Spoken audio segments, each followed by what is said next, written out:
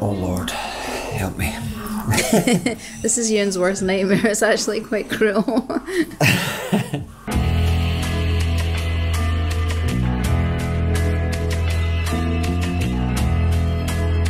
We've escaped Sofia for a few days and we're here in the gorgeous town of Melnik, which one of our viewers actually recommended we come to.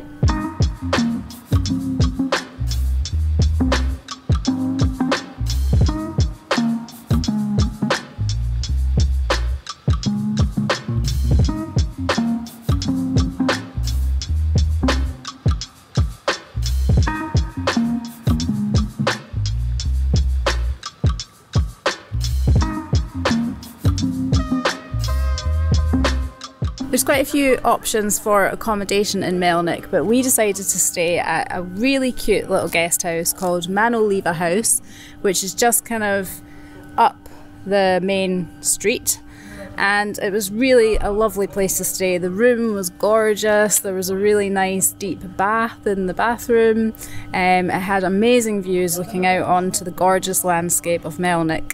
Also, the hosts were really lovely and the breakfast each morning was really yummy, and it cost about just over £55 a night for us both, bed and breakfast. So really good value and a really good choice.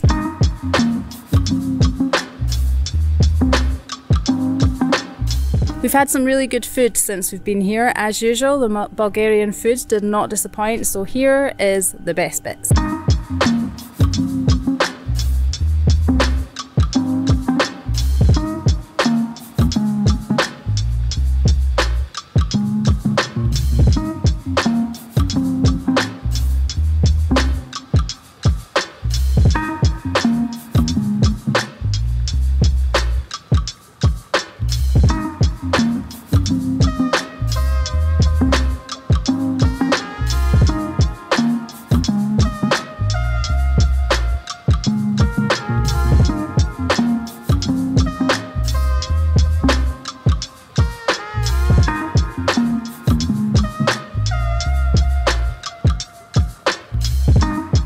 Melnik is the smallest town in Bulgaria and it has a real kind of like sleepy villagey vibe, so it's really nice if you just want to come away and get away from it all, from the hustle and bustle of the cities.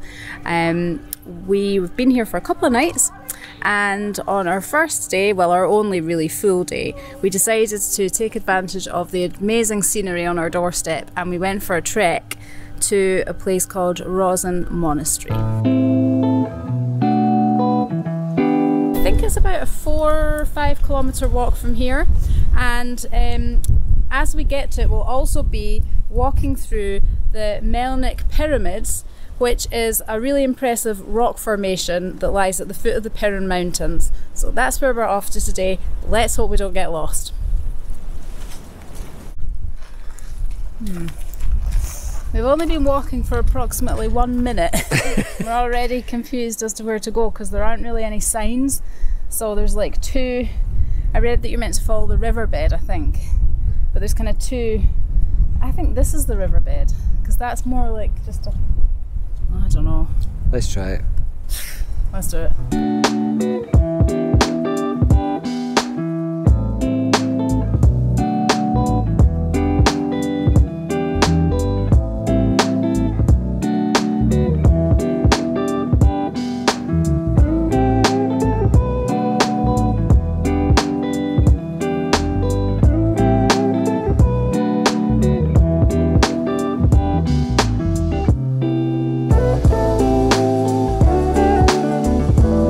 In order to get to the monastery, there's Rozhen Monastery, there's two routes. You can go up the roadway or you can go this way. This is probably a bit harder, but the road is longer.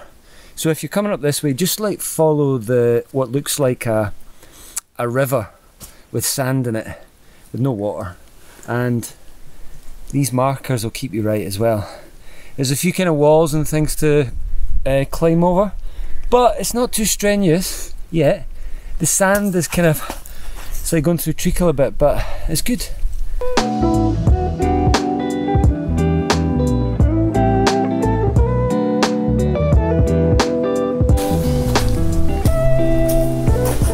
It's such a lovely walk, and There's no one else around, so it's really peaceful. And yeah, having fun. Don't know how much longer we've got to go to the monastery, but I'm thinking still quite a while. I need to work on my fitness, definitely.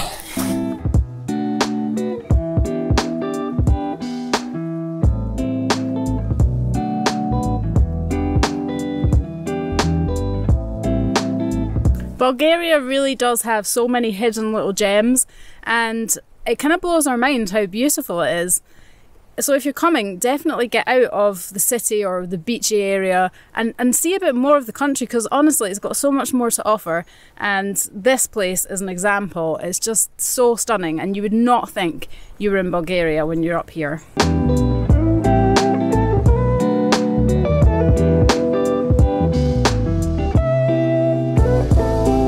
When we visit places and see beautiful places like this, I always get really excited about filming it, but I kind of forget to actually just take it in and go, wow. So that's what I'm doing right now. These sand pyramids behind me are so impressive. They can actually reach up to 100 meters, and they've just really been formed because of rain and erosion to the rocks.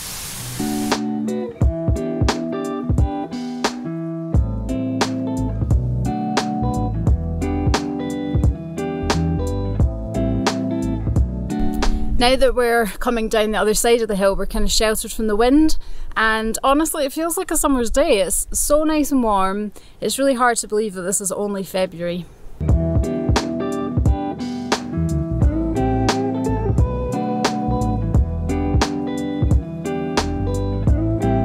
can't take any footage or any photographs when you're inside. I know this will make my dad smile, because whenever my mum gets angry or fed up or a bit down, she always says, I'm going to shave my head and join a monastery. So, just wanted to let you know I found one for you. It's a bit out of the way, but I'll stick your name down.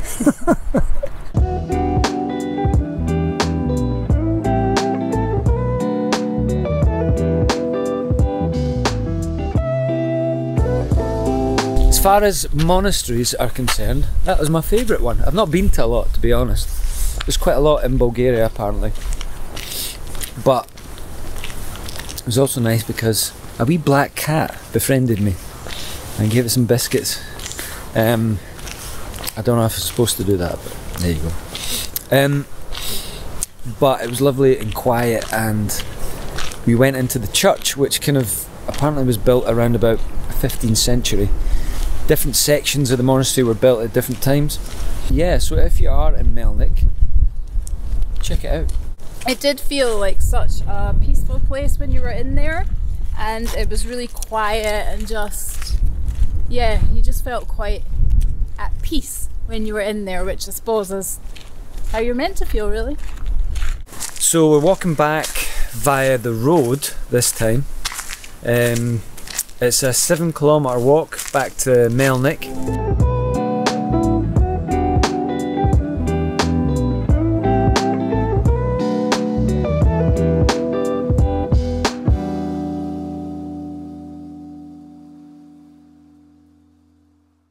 Melnik is well known for its wines. Again, one of our viewers actually told us that, so thank you for that. So if you're coming to Melnik, definitely stop off at the wine museum and have a little taste.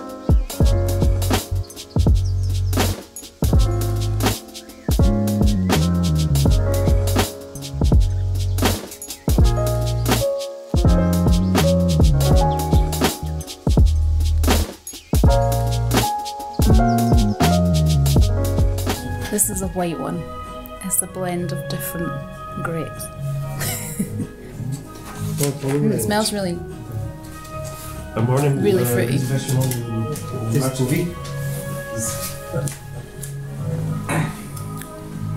It's nice. It's not too dry, which I'm not a big fan of white wine sometimes because it can be really dry, but this is actually really smooth. So I'm on to the rosé now. It smells like strawberries. It's so nice. And this is a local from Melnik.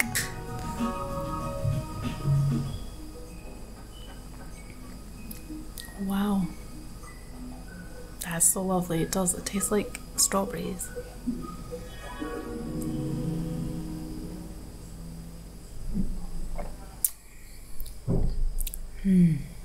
That's really nice.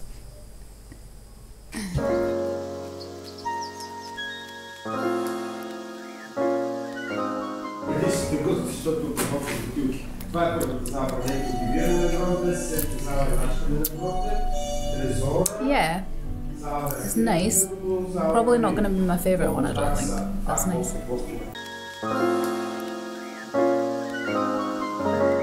This is a blend of red wine, Shiraz, Merlot, and what was the other one?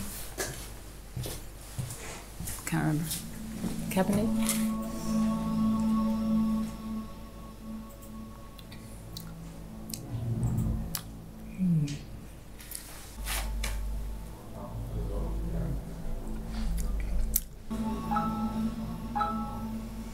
Smell it. Oh Lord, help me. This is Ewan's worst nightmare. It's actually quite cruel. I'm bearing up. I've got flashbacks of South Africa 2016 Cape Town.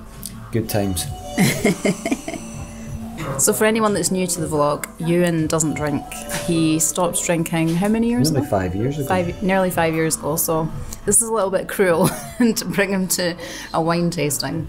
But he said he felt strong enough to do it, so he's here. He's just smelling and I'm tasting.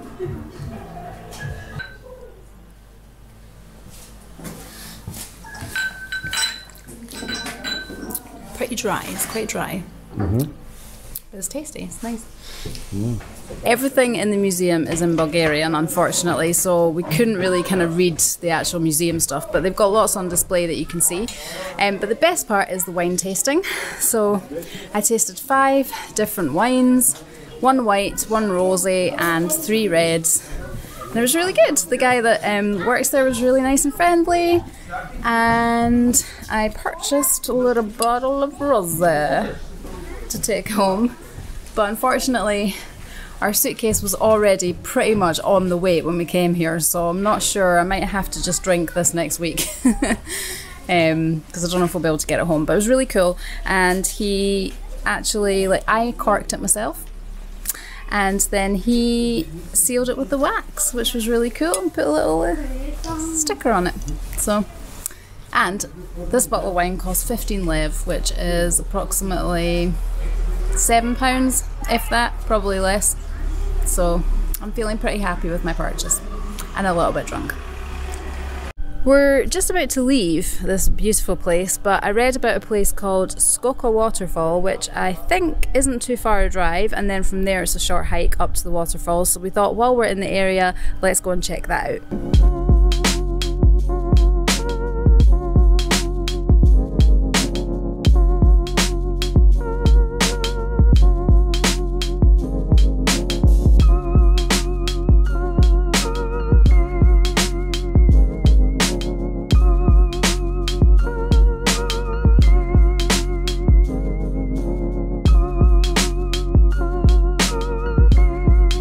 We've made it to the start of the walk to the waterfall, and it was pretty hairy, I'm not going to lie. I didn't read about any of this in any of the blogs that I read to get to this waterfall, but the roads are not good, like really bumpy, like off-road kind of thing. But it took probably about 45 minutes to drive here because we had to go so slowly. And then when we got here, we were like, where the hell do we park? Because it's literally the tiniest little place. But these 2 lovely men came and directed us. So we're now parked and we're going to go and walk to the waterfall. Hopefully it's worth the scary drive.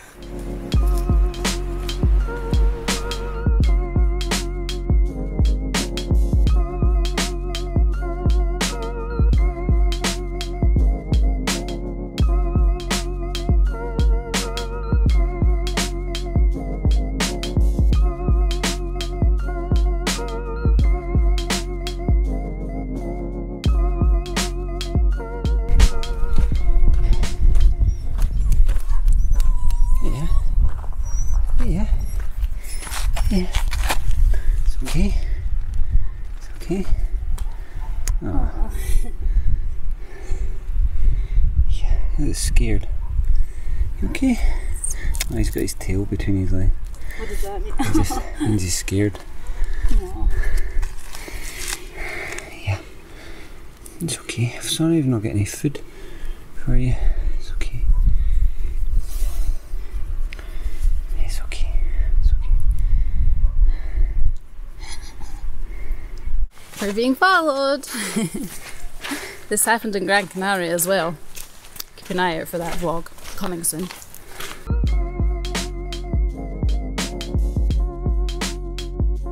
As you go up the path, there's little signs in Bulgarian, and unfortunately I can't translate them just now because I don't have internet, but I will, and I'll put them on the screen because apparently they're kind of little witty little sayings as you walk up.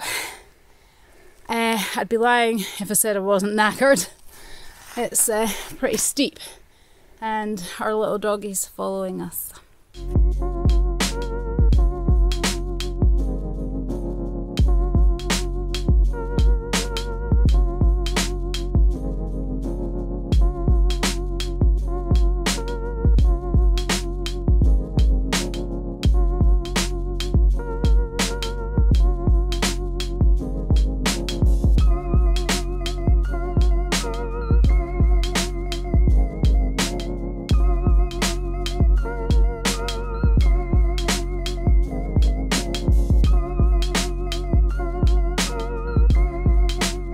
Romana's stormed ahead to get to the waterfall, but I've been trying to befriend the dog. He's pretty scared. Every time I go to pet him, he's kind of cowering, but he's still following us. Bless him, I'm not getting any food or anything for him. I feel like a responsibility now that the dog's following us, that he's got to get something out of this. Maybe he'll let me near him enough to give him a wee pet and a bit of affection, which I think he's sorely missed.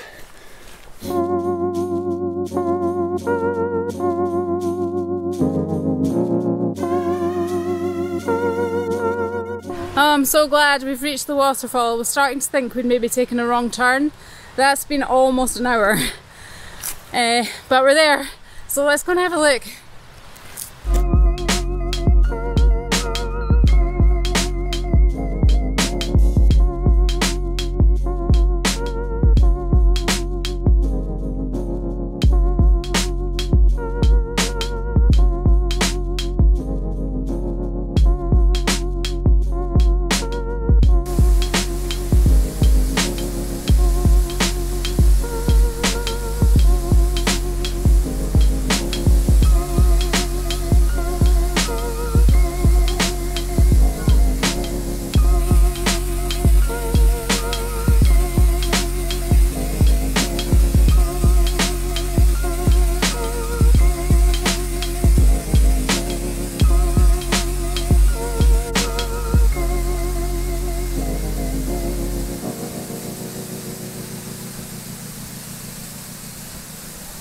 I think we've picked the best day to come and visit the waterfall because one, there's no one else here, and two, it's such a beautiful day, blue sky, and when the sun hits the waterfall you see a rainbow in it and it's just so beautiful. So to get to the waterfall we had to go through this kind of track. It was pretty bumpy and hilly and full of leaves, and I don't think the dog, who I've named Buster, wanted to do that, so I left him at the top of the track, and then when we came back he's gone. I'm devastated. We actually realised we had some banana with us, could have given him a wee bit of banana, but we might bump into the littlest hobo on the way back. Oh, bless him, bless Buster. Have you been to Melnik? If so, let us know in the comments below, or if you've been to this waterfall as well, let us know. And as always, thank you for watching. Don't forget to please subscribe to the channel, it's completely free of charge, and we will look forward to seeing you next Friday.